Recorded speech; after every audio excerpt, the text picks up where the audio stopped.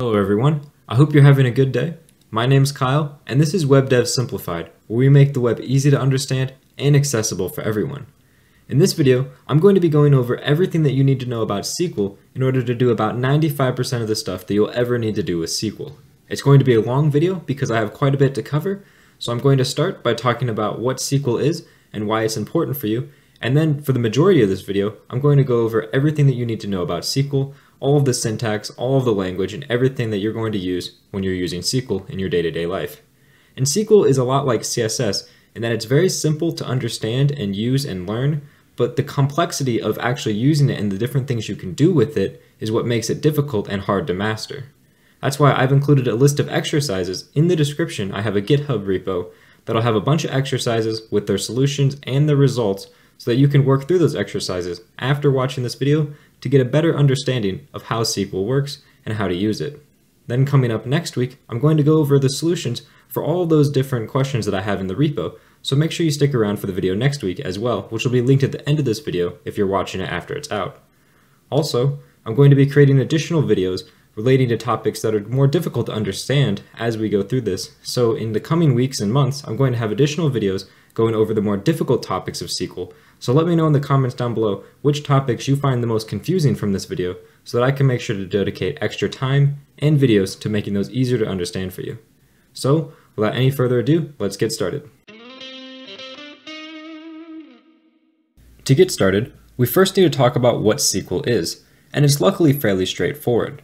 SQL, which stands for Structured Query Language, is essentially just a language that's designed for creating, reading, updating, and deleting data from databases. And pretty much any relational database management system will use SQL as the baseline for how it accesses its data for creating, reading, updating, and deleting. So essentially, when you learn SQL, you're able to interact with pretty much any relational database management system using your SQL background, and each relational database management system will handle higher level or lower level specific tasks that are used much less often in sometimes individual ways, but everything defined in SQL is universal between all of the different database management systems. And now, before we can actually jump into learning why SQL is so important, we first need to talk about and understand what a database is and kind of how they work a little bit. Essentially, a database is just a collection of data separated out into different tables. And these tables are individual models of data. So you may have a user table, you may have a products table, you may have an orders table, and all these tables will be linking to each other in order to create connections between the different data. So then you have a table which contains data for a single model inside of your relation, and then inside of that table you have different columns and different rows. The rows are the different records of your individual models. So if you have one user, that will equate to one record or row inside of your table, and two users would be two separate records or rows in that table. And then all of the properties of that user, such as their ID, name, email, password, those are all going to be columns inside of your database. And essentially, it's just a table with columns and rows that represent your different records and the different properties of those records.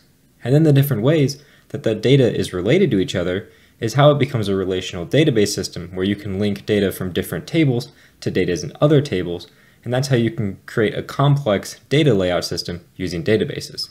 They're fairly straightforward and essentially just have to think about it as a collection of different tables that represent different objects inside of your data.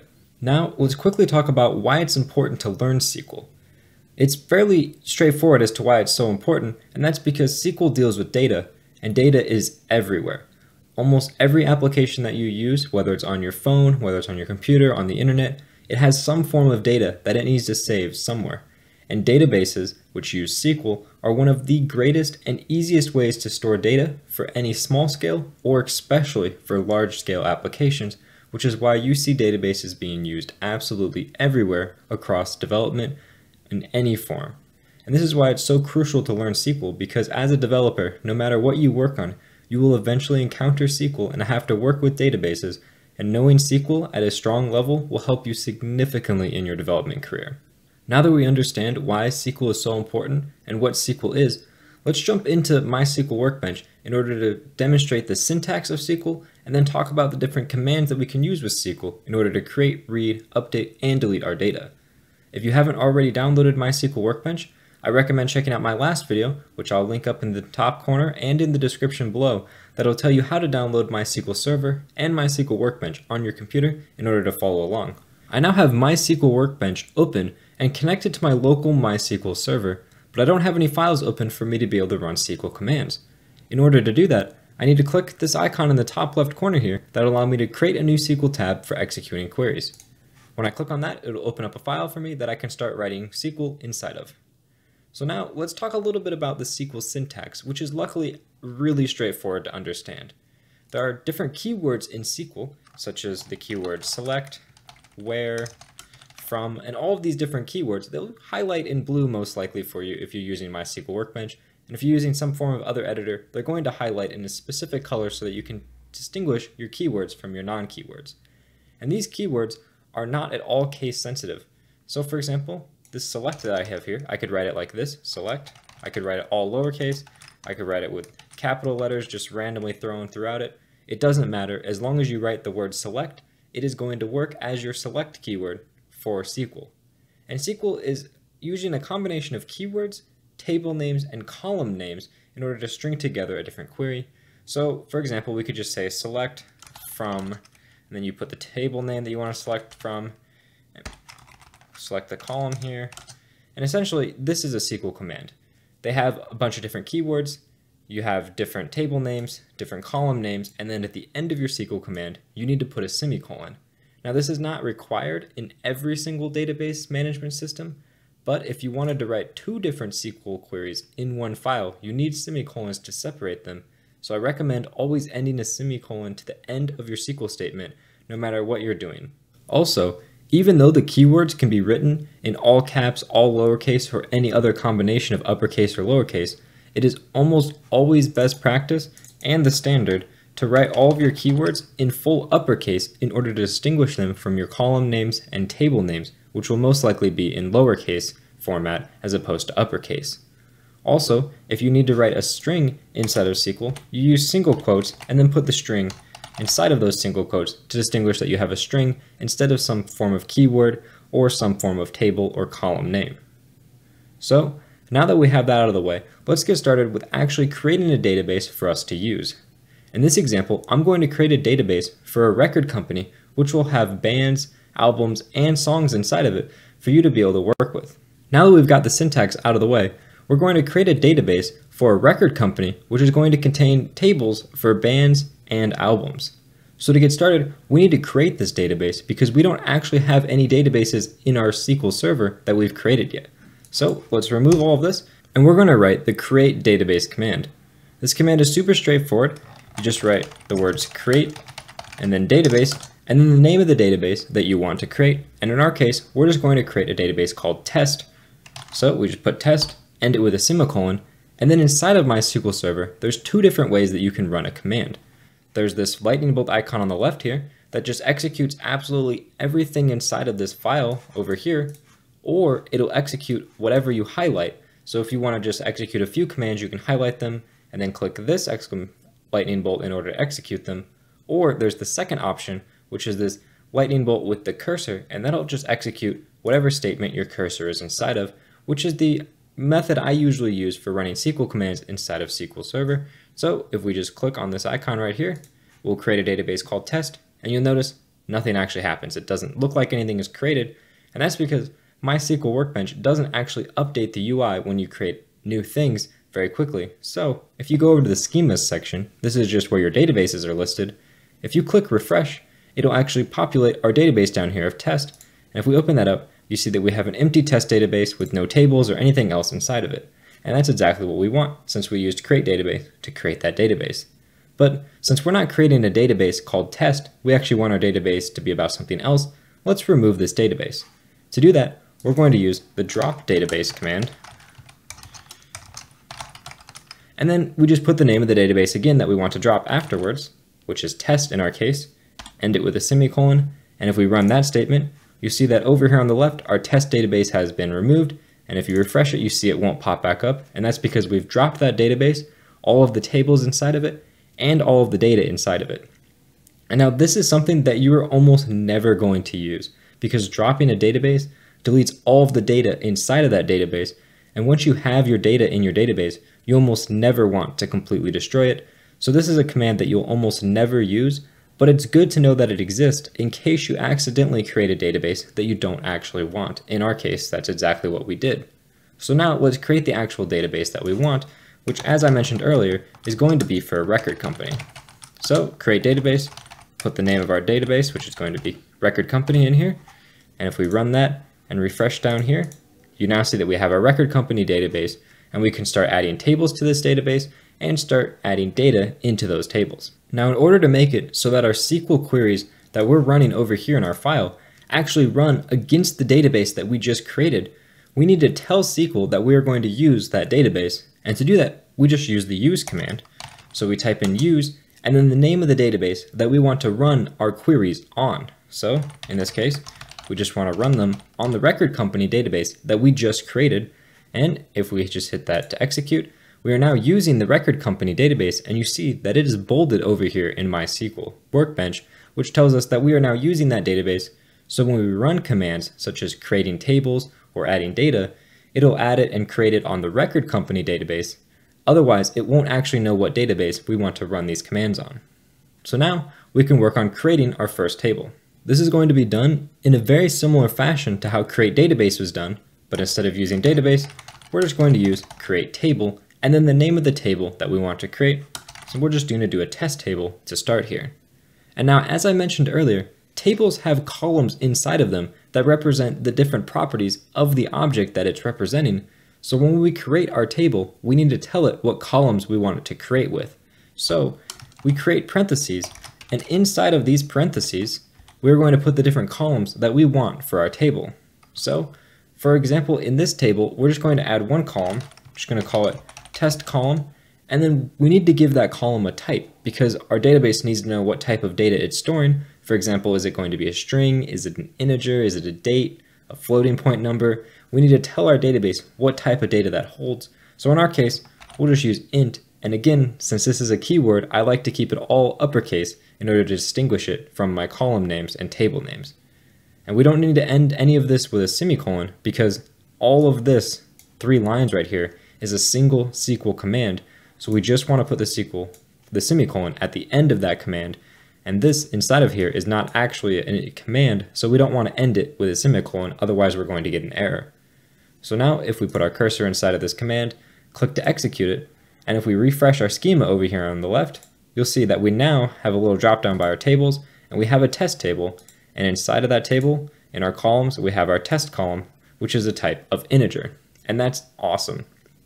But let's say we want to add another column to our table. We forgot to add it in the beginning, and we don't want to go back and change this create table because we already have data in there, and if we recreate the table, we're going to lose that data.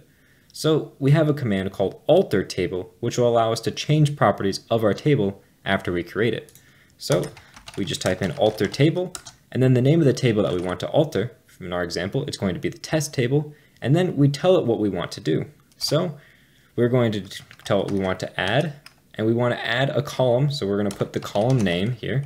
We're just going to call it another column, and then we say what type we want that column to be, and in our case, we're going to use a string, which in SQL, there's many different ways to determine a string, but the easiest way is using a varchar, which essentially says this is a variable length character array, which is essentially just what a string is, and then we need to tell the varchar the maximum length that it can be. So in our case, we'll just say 255 is the maximum length that our string will be. So this will create a string column with a max length of 255 that is going to be named another column. And then we'll end that with a semicolon. And you'll notice that I've created a line break in here. I added this onto another line, and SQL actually doesn't care about line breaks in the statement.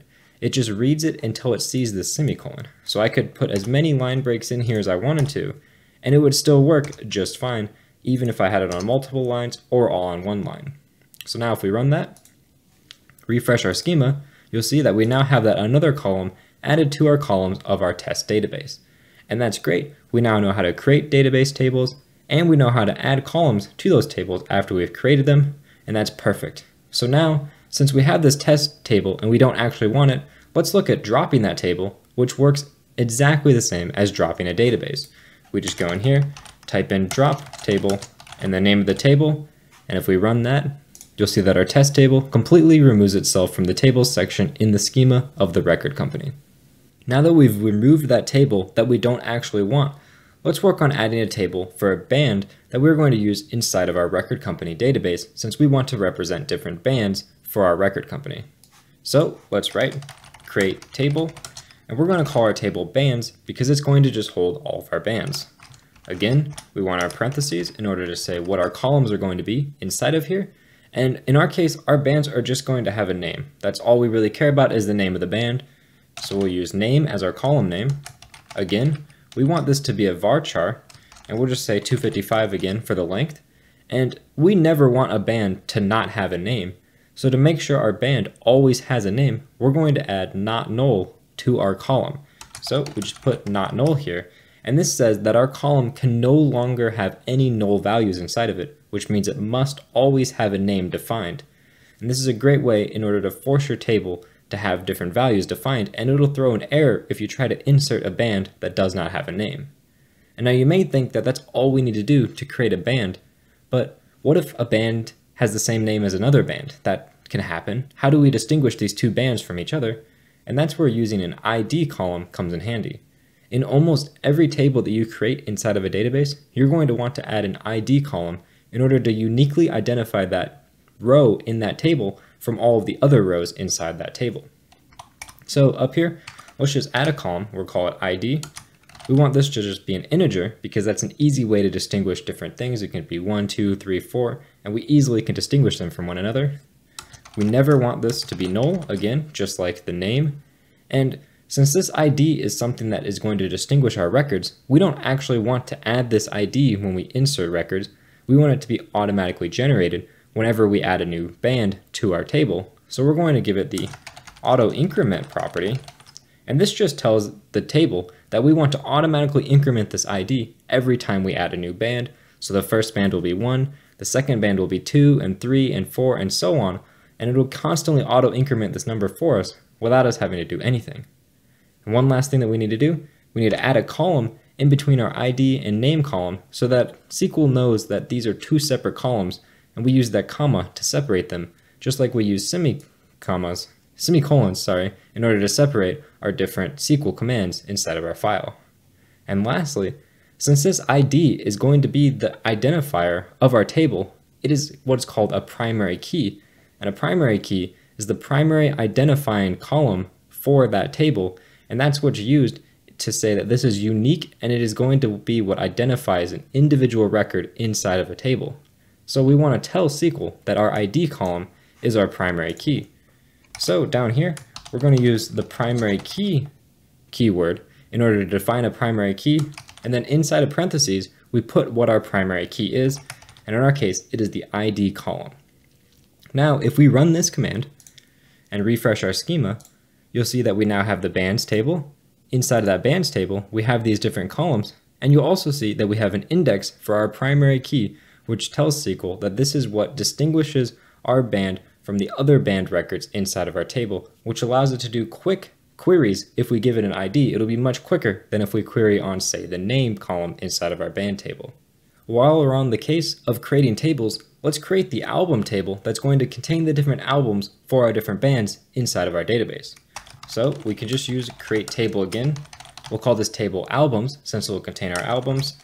And then inside of here, we're going to put our parentheses, put the semicolon at the end of it, and now we want to define our different columns. Our first column, again, we're going to have that ID column to uniquely identify our different albums.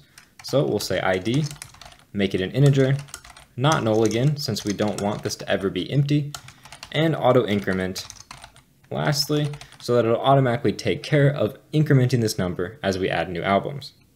Next, we want our album to have a name again, so this is going to look very similar to our band at the top. We want to create a varchar. We're going to make it 255 just since it's the same as everything else. And again, we don't want this to ever be empty, so we'll say not null so that every album will have a name. And the last thing that our albums are going to have is we want to know when they were released. So we're going to add a release year onto our albums. We'll just add this release year column.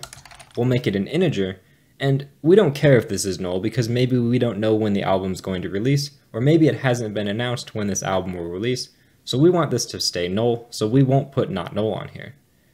And then we need to be able to connect an album to a band, but we can't just put a band column inside of here and we can't put all the band information inside of the album. We need to reference the band table from inside of our album table. And that's where this ID that we created up here comes in handy, because now we can save that ID in the albums table, and that'll allow us to reference the bands table from within the albums table. So in here, let's add a band ID column, which is what is going to have the ID of the band that this album is for. So this is going to be an integer because it's the same as this ID up here, and we want to make sure that it's not null because we don't ever want an album to not have a band, since every album needs to be composed by some band. And then we need to define our primary key just as we did above. So we'll put primary key and then ID, since the ID is our primary key for the album table as well.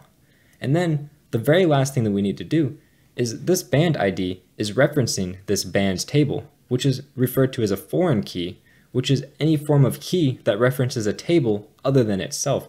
So albums has the primary key because that is the key defining the album records from each other, the uniqueness. And band ID is referencing the bands table. So that is a foreign key referencing a foreign table. So we need to define that relationship between the band ID and the band table. To do this, we're going to use the foreign key property. And then inside of parentheses, we want to put what our foreign key is, which is band ID. So this is so far very similar to primary key, but we need to tell our foreign key what table it references. So we're going to say that it references the band table, and then we need to tell it what column it is referencing, and it is referencing the ID column inside of that band table. And now we have our foreign key set up between our albums and our bands so that SQL will no longer let us create an album if we give it a band ID that doesn't already exist in the band table. Also, if we try to delete a band that has albums linking to that band, it'll throw an error saying that you have albums that exist for this band, so you can't delete the band unless you also delete the albums that go with that band. So before we run this, I need to fix one error that I made, and that is where we're referencing our table. We called our table bands, so we need to make sure that we reference that table exactly by name, where it should be bands instead of band, which I had accidentally written.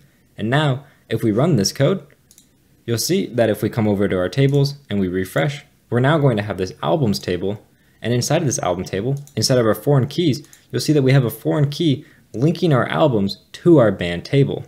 We also have all of the columns that we've created, and the index for our primary key and band ID, which allows us to do quick searches for these different columns inside of our database.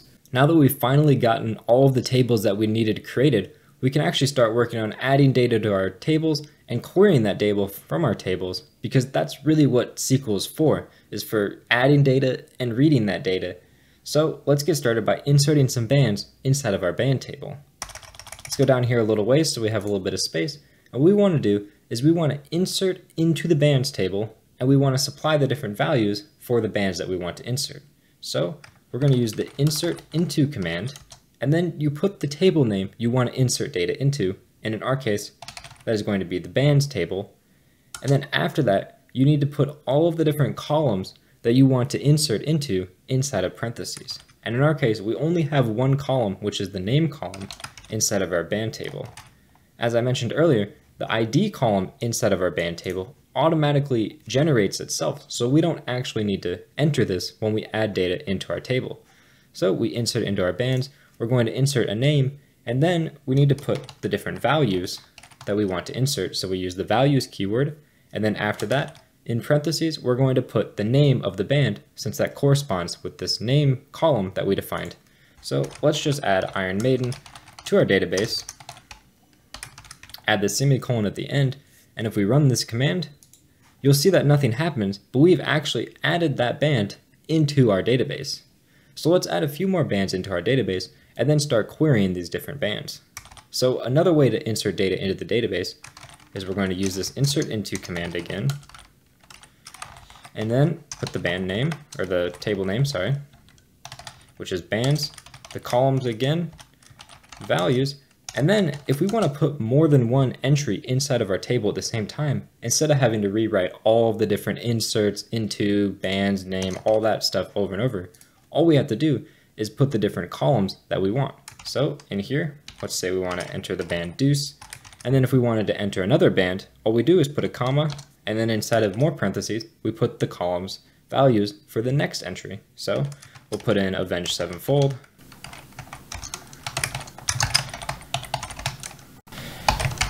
And then lastly, we'll put in the band anchor, put the semicolon at the end, and now if we run this statement, it'll add 3 different bands to our band table, and it'll give all of them a unique ID that'll be auto-incremented on its own.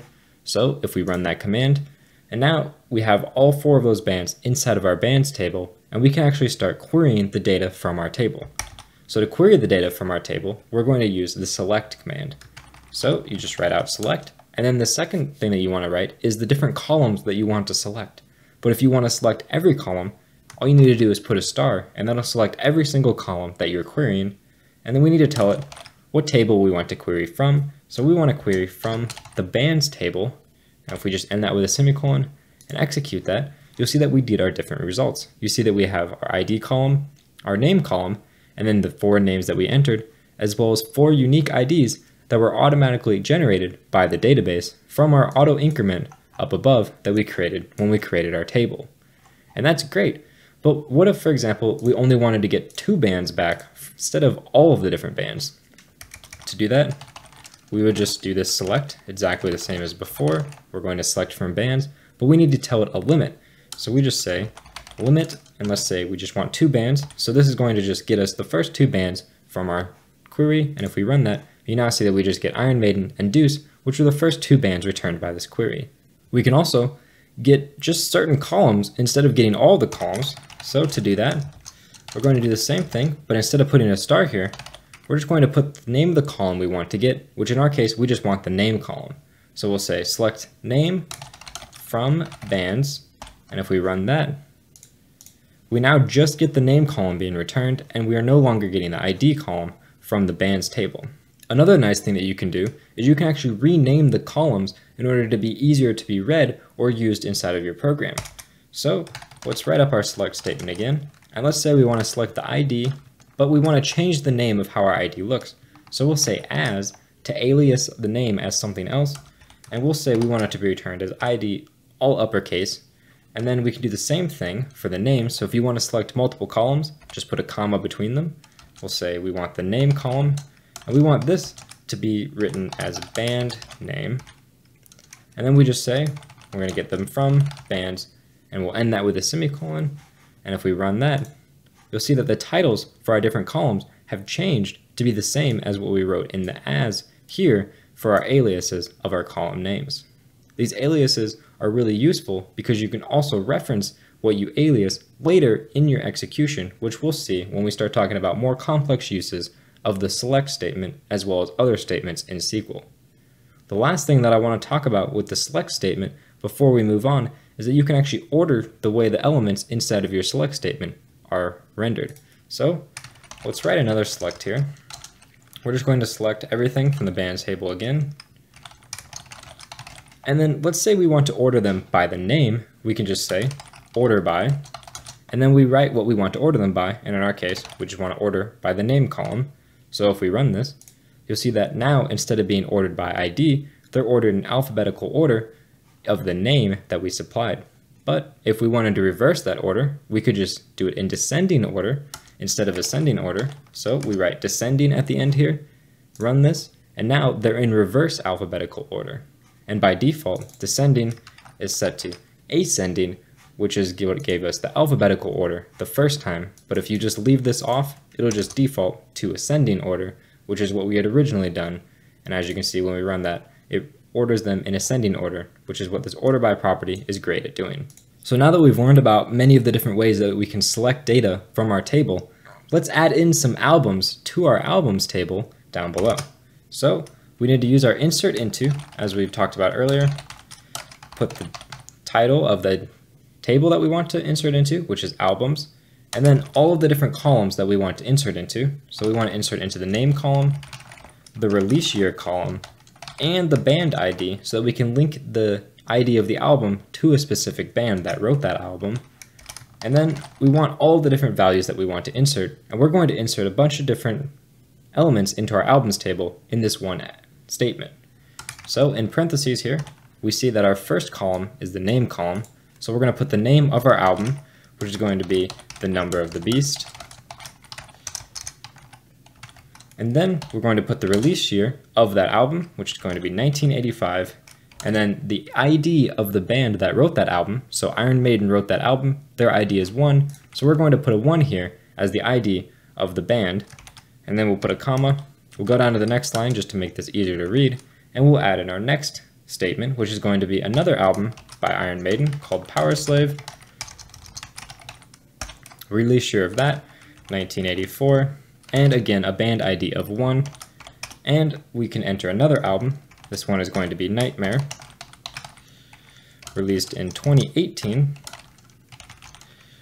and this is by Deuce, so we're going to use the ID of 2 here, which corresponds with Deuce for the band. And again, another album, which is also called Nightmare. This one released in 2010, and this one's by Avenged Sevenfold, so we're going to use the ID of 3. And then lastly, we're going to add one last album. This one we're just going to call Test Album. It's not going to have a release date because we don't know when this is actually released, and we're going to say that this was an album put out by Avenged Sevenfold, and end that with a semicolon. And now if we run this, we've actually added all those different albums to our albums table, and we can select them just by using the select statement that we talked about earlier. So we can say select star from albums, and if we run that, you see that we have all of our different albums being returned down here with their release year and the band ID that they correspond with. And if you look at test album, you'll see that this is null for the release year because it doesn't actually have a year that released, since we didn't actually supply a year, which is exactly what we want. As I talked about earlier, we can select just the name from our albums table. So we can say select name from albums. And if we run this, we're going to get all the names of the different albums inside of our database. But you'll notice that Nightmare shows up twice because that album, there's actually 2 Nightmare albums inside of our database. But for this query, we just, for example, want to get the name of all the albums in our database, but we only want the unique names. We don't want to get the same name back twice. So in order to get only unique rows from our database, we just put distinct inside of our select query here, and if we run that, you'll see that now we only get the names that are unique inside of our database. And this distinct line, all it does is say everything that gets returned, which in our case is just a name, it compares them, and if any of them are the same, it just removes all of them except for one, so you only get one unique row for every single item inside of your database, instead of getting duplicates. If, for example, in our case, we have 2 Nightmare albums, it'll now only return 1, which is exactly what we want in this case. And now, if any of you are Iron Maiden fans, you may have noticed that I actually put in the wrong release year for the Number of the Beast album, which I did on purpose, I promise you. I'm not terrible with knowing the years. And in order to change that, we need to use the update query inside of SQL. So if we come down here, just write update, and we need to put the table name that we want to update. So in our case, we want to update the albums table, and then we need to tell our table what we want to update. So we're going to say we want to set the release year, and in our case, the release year for this album should be 1982 instead of 1985. And then if we just run this right now, this will update every single album inside of our table to have the release year of 1982, which is definitely not what we want. All we want to do is update the release year of a single record inside of our table. So let's query all of our albums again by selecting this row up here, and we can see that this album has an ID of 1 that we want to change the release year to 1982 instead of 1985. So if we scroll down here, we can use what is called the where statement, which can be added to almost every SQL query in order to filter down the actual results being returned. So we can say where, we put what we want to query on, so we'll use the ID column, and we want to say where the ID equals 1, we want to do this query. So we want to update the albums table by setting the release year to 1982 for every record where the ID equals 1, which will just be one single record in our case. And now if we run this, you'll notice it looks like nothing happens, but if we query our albums table again, you'll see that the number of the beast release year has been updated to 1982 from the original 1985 that we inserted into our table. This update method is incredibly useful for whenever your data changes inside of your database, which is something that is going to happen all the time inside of an application. As I mentioned, this where statement can be added to the end of multiple different statements, and one of the cases where it's used all the time is when you want to filter what you're selecting from the database. In our case, we've just been selecting every row in the table, but this is normally not what you want to do. What if you want to just select all of the albums that were released before the year 2000? We could write our select statement. We'll just select all of the columns from our table, albums, and then we just say our where statement. So we can say where the release year, in our case, we want the release year to be before 2000, so we'll just say less than 2000. And if we run this, you'll see that it only returns albums with a release year that occurred before the year 2000. And the where clause has so many different ways that you can filter by, and it's incredibly useful. Another way that we can filter is we can filter on the string by using wildcards to filter where the string contains certain parts of it. So let me just write this up because it's much easier to explain by looking at it rather than me trying to talk about it. So we'll select from the albums table where the name, and we want to say where it is like, so it's just going to be similar to the string that we give it. So where the name is like, and then inside of these quotes, whatever we put is what is going to compare the string to. So if we put a percent sign, that says that everything inside of this percent area can be absolutely anything. It can be either no characters, as many characters as you want, it doesn't matter. So let's put percent ER and then another percent sign. So this says we want any amount of characters anywhere before this, and then the letters ER somewhere in order inside of the string, and then any amount of characters after that inside of our string. Put the semicolon at the end, and we'll run that, and you'll see that we get the results for the number of the beast and power slave, and that's because if you look at their name, they have ER inside of their name somewhere, and some amount of characters before it, and some amount of characters after it, which is what these 2% signs are equal to. It can be a little bit confusing how that percent sign works, but essentially just think about it as it can be anything. It doesn't really matter. So really, this is just checking if there's ER somewhere inside of the string. And you can also combine different where clauses inside of your single query. So in our case, if we wanted to select where the name has ER inside of it, or where the band ID is equal to 2, we could just say, or band ID equals 2. And now this will check for this clause right here, or this clause over here, and return both of those sets of results. So if we run this, you'll see that we get both of our ER results up here, and we get the Nightmare album because that's released by band number 2 based on this band ID 2, which we queried on up here in the or clause.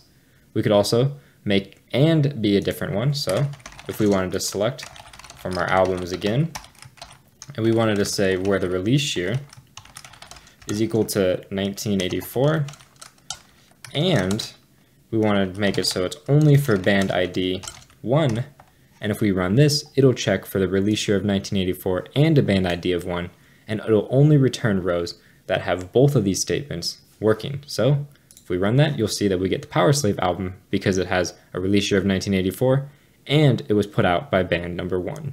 Now there are just two more quick ways that I want to talk about how the where statement can be used, and that is if you wanted to filter between two different values. So if we want to select from the albums, and we want to filter where the release year, and we want to say where the release year is between two different numbers. So we want to get all of the albums between 2000 and 2018. So we just use the between keyword. We put the beginning value, the minimum value, and then we put the maximum value that we want to filter between. And if we run this, you see we get only albums released between 2000 and 2018. And the last thing that we can do with the where statement is we can filter for things that are null. So in our case, we can say where the release year is null. And this will return to us all of the records inside of our albums table that don't have a release year set. And if we run this, you see that we get this test album back because it's the only album in our database that has no release year set for it. And we don't really want this test album because this was a mistake. We didn't actually want this data. We should probably remove this data. So we can use the delete command, which we just write by doing delete from, which is very similar to our select from. We put the table name, which in our case is albums. And then if we run this right now, it'll delete every single row from our albums table, which we definitely do not want to do. So we need to add a where clause to tell it where we want to delete. So in our case, we're just going to say where ID is equal to 5, since that is the ID of our test album, as we can see down here. And if we run this, you'll see nothing actually looks like it happens. But if we try to just select all of our albums, let's do that real quick. We select all of our albums and run that, you'll see that that fifth ID is no longer here because we deleted it from our database. Now with that last statement of delete from being written, we've talked about the 4 main ways that SQL is used to interact with data by creating it, reading it, updating it, and deleting it. And this is really the cornerstone to everything that you need to do with SQL. But there's quite a few more really unique and really powerful features that you're going to use all the time in SQL that I want to talk about. And the first one is the join statement, which allows us to join 2 different tables together on different properties. So in our case, we created this band ID column, so we can join our band ID to our band table in order to query the different albums for our different bands, or the different bands for our different albums, and it really allows us to create powerful queries that allow us to create relations between our data inside of our database, which is what makes SQL so powerful. So let's get started by just doing the most basic join statement on our different albums and bands. So if we go down here, we just need to do a basic select to start. So we say we want to select everything from the bands table, and then we tell the bands table that we want to join it on the albums table. So we'll say join followed by the name of the table we want to join on, which is the albums table. And then we need to tell SQL how we want to join these tables, because all join does is check a query to say, are these things equal essentially? So we say, we want to query the albums table on when the bands.id, so we are querying this table, and then we want to get the ID column from that table. So we're just getting the ID of our band, and we want to check when it's equal to the band ID from our albums table. So we're saying the albums table, column band ID, and we're just comparing the different values inside of these rows together to see when they are equal. We want to select them from our bands and our albums. We put a semicolon and run that. You'll see that we get all of our band information being returned, as well as all of our album information being returned for all of the bands that have albums inside of our database.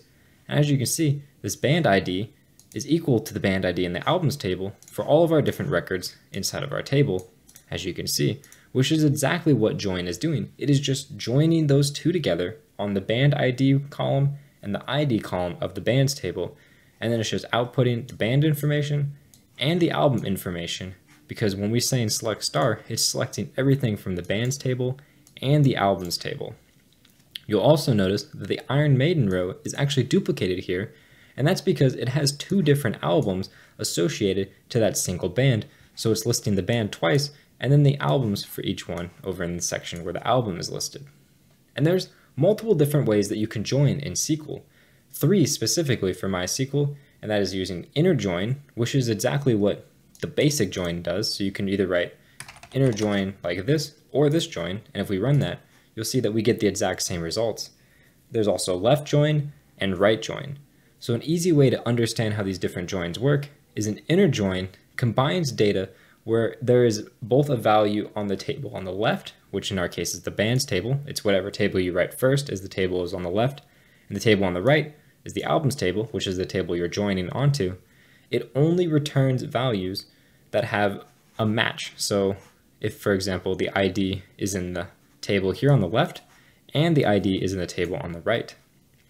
Left join will allow us to have all of the bands that don't have any albums will also show up, because left join lists everything from the left side, which is the first table you list in the from here, the bands table. It'll list all of those tables even if they don't have a match in albums. So let's copy this here and do a left join instead of an inner join.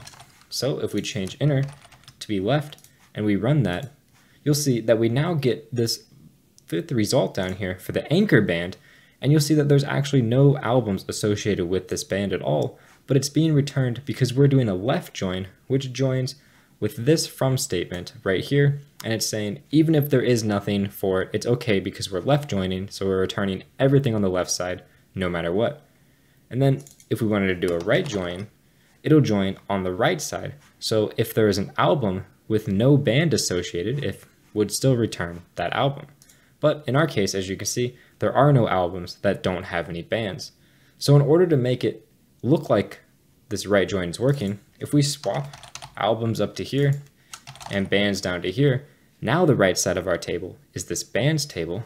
And if we run this, you'll see that now we get this anchor band here again because it's on the right side of our query since it's on the join statement.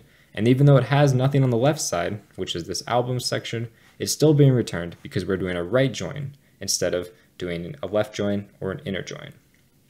So for the most part, you're only going to use inner joins and left joins because right joins are essentially the same thing as a left join, just flipped, which makes it a little bit more confusing to reason with in your mind.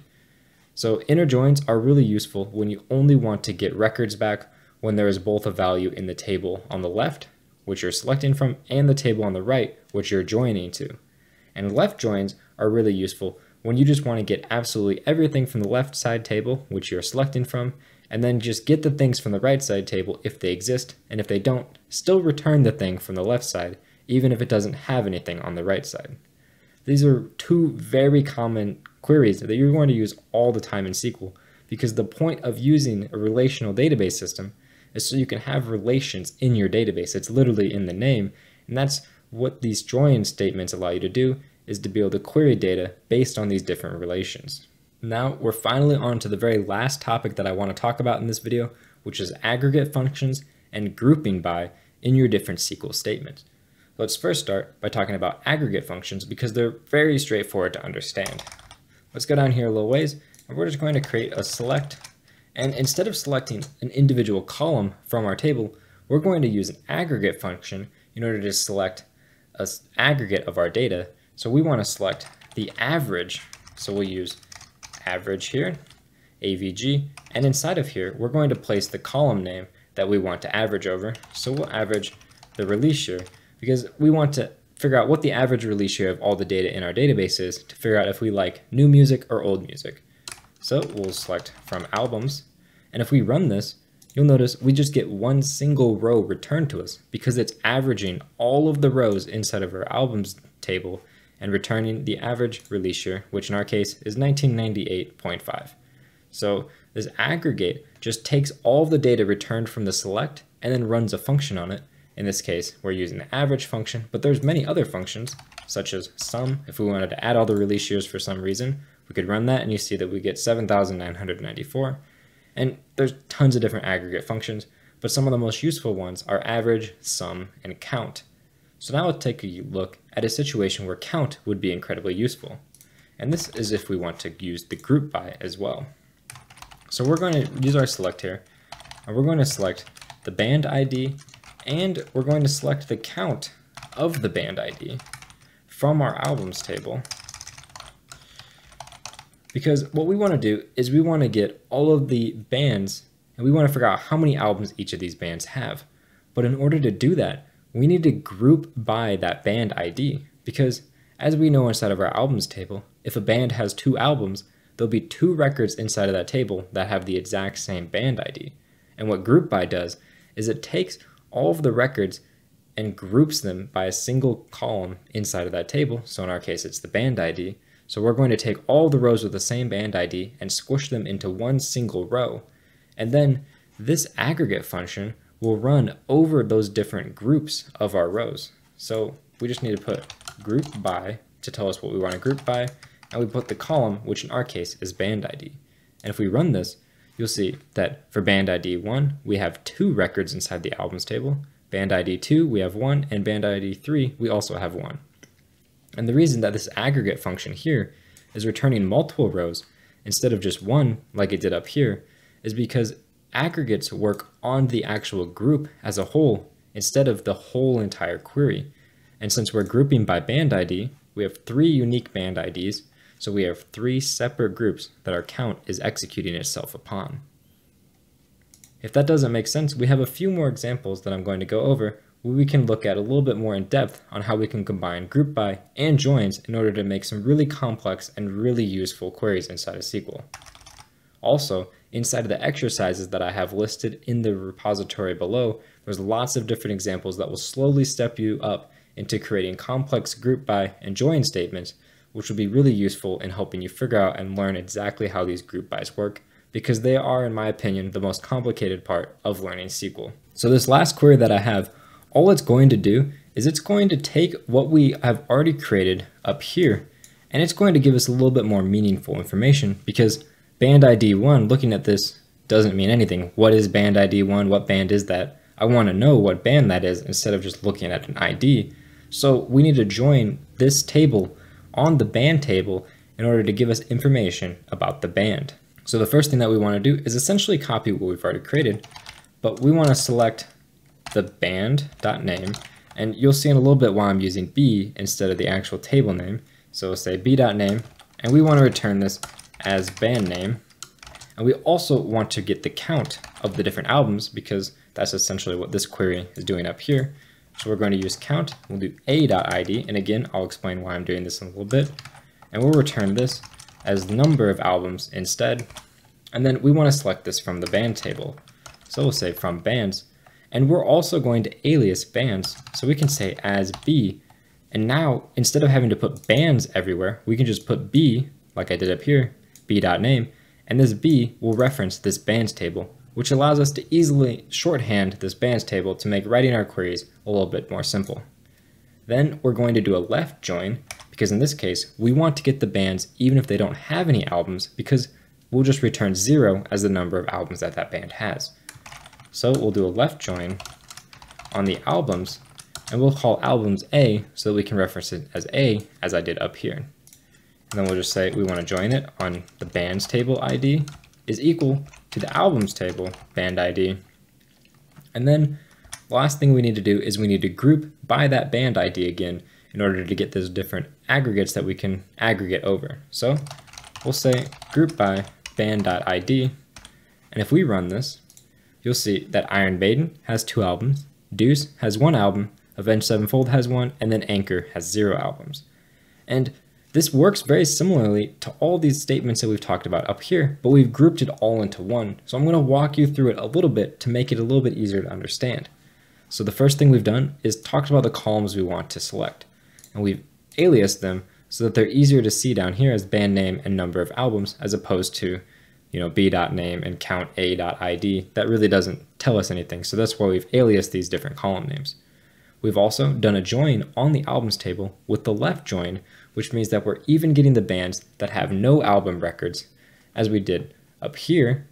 If I run this right here, you'll see we're getting the bands that even don't have any album records, which is what we want when we run this query down here, because when we do the count of the album IDs, we'll just get 0, which you can see happened for Anchor right here. And then lastly, we're grouping these by the band ID so that we can have unique rows for the different band IDs, and all of that gets squished together. But since the name is exactly the same, where the ID is the same, that's why we can select this band name up here, and the count of the album ID is what's going to tell us how many unique albums there are inside of that different grouping by band ID. And that's how we're able to get these different columns for the band names and the number of albums. And I understand that this is quite confusing, and it really just takes working through different problems to fully understand this. It's really hard to explain and hear about, so that's why I've included those exercises that I highly recommend you look at. The last thing that I want to talk about is, what if we want to filter by the aggregate? We want to filter by the number of albums because we only want to return bands that have one single album. So you would think all we do is just put a where in here, and we'd say where the number of albums is equal to 1. But this won't actually work because where statements happen before the group by. So we can't actually query by the number of albums because this aggregate happens after the group by. So in SQL, we have to use what is called the having statement. And having is exactly the same as where, but it happens after the group by, so you can use aggregate function data inside of having. So in here, we can put the number of albums, set it equal to 1, and now if we query this, you'll see that we only get the bands that have exactly one album, and we were able to use this number of albums alias because we defined it up here as the count of a.id. So that's exactly how we want to query on aggregate data. It has to happen inside of a having, which has to be after the group by. And if we still want to use where, we can do that by just saying where. We can check where the name, for example, is equal to Deuce. And if we query that, we now are only getting bands that have the name of Deuce and that have more than one album, which is exactly what we want. And as you can see, we get that in one record down here, which is perfect. Now, as I mentioned, this is very complicated to wrap your head around. So if you don't fully get it, don't be discouraged. Go down in the description, check out that repository, and go through the different examples I have in there. They start out really simple, where you're just selecting basic data and inserting basic data, and it'll get more and more complex until you work your way all the way up to creating large queries like this to query complex join and group by data from the different tables. So I highly recommend you check that out and let me know what you think. I'm going to be creating a solution video for all of the different problems inside of that worksheet coming out next week, so make sure you stay tuned for that. And that's all I have to talk about when it comes to SQL. So if you guys enjoyed this video, please make sure to leave a like down below and subscribe for more similar content just like this coming in the future. Thank you guys very much for watching, and have a good day.